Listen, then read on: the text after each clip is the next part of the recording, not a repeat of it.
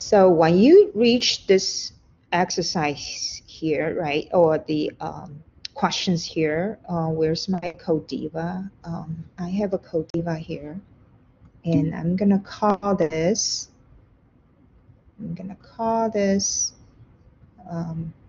So let's close that for the moment. All right.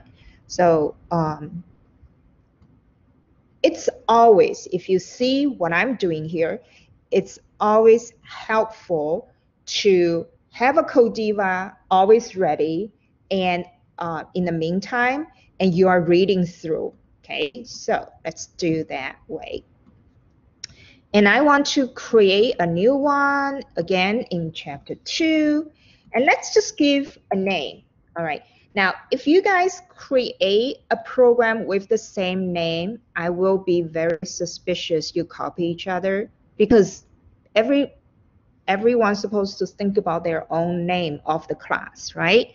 So for this exercise, what should I do here? And I can name anything I want to.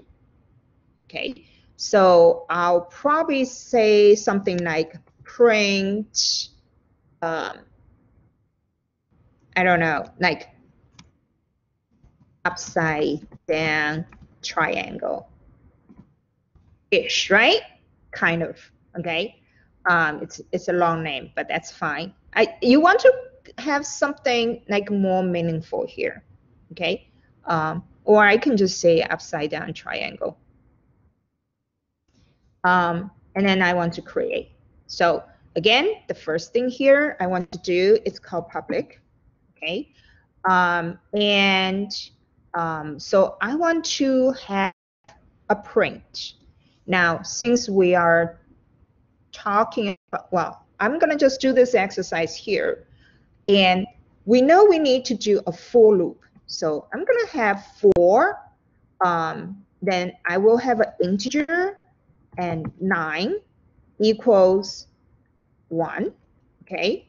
And then 9 is less than equal to 5, and then 9 plus plus. So I can using a variable called 9, okay? So outside, I know I need to print 5 9s. Yes, agree? Right? So I know I need to print 5 9s. But the trick here is that each line is different. Okay, so that's why, where is my PowerPoint? Okay, so that's why you need to have a logic here. So each line, it's different. That's the trick, okay, about it.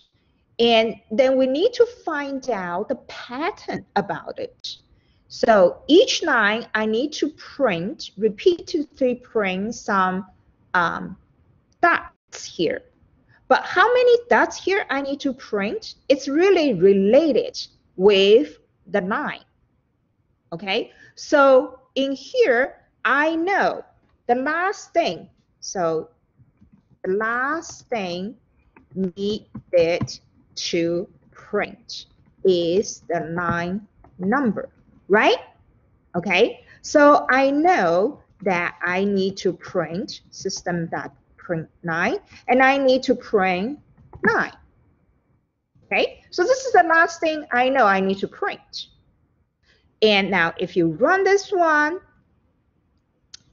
it's obviously you print 1, 2, 3, 4, 5. Okay, so you know the last thing you need to print is the 9 number. Okay, so I need to add the code to print some, you need to print some dots, right? Now, how many dots you need to print? Again, go back to the PowerPoint here. You need to figure out the relationship between the number of dots and the 9, right? So you need to really figure out the relationship among the number of nines, okay, and the dots you're gonna print, okay. So do you need to print 4 of them or none of them? So what's the relationship here? And that's how you really need to have pen and pencil here. Exactly. So it's a 9 minus 1, right? So you need to print from 1 and to 9 minus 1. So that's why, you know, the for loop is here for. Okay, so you really need to have another for loop. You can call this anything you want to, right? You can call this like a j equals 1, and then j is less than equal to 9 minus 1, and then j plus plus, right? Okay, and then we'll do system.out.print. This is only print, and we'll print star, not star, just dot here, right? Just one dot here, okay? So this seems like, okay, if you are 9, 1, right?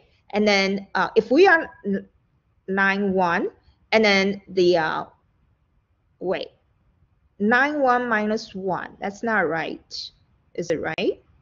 How many we're gonna print? It's actually, it's a reverse, right? It's actually 5. It's actually reverse. It's actually 5 minus. Am I right?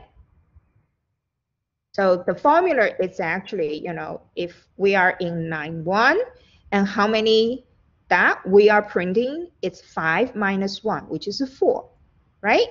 If we were in 9, 2, then it's actually 5 minus 2. So the total number of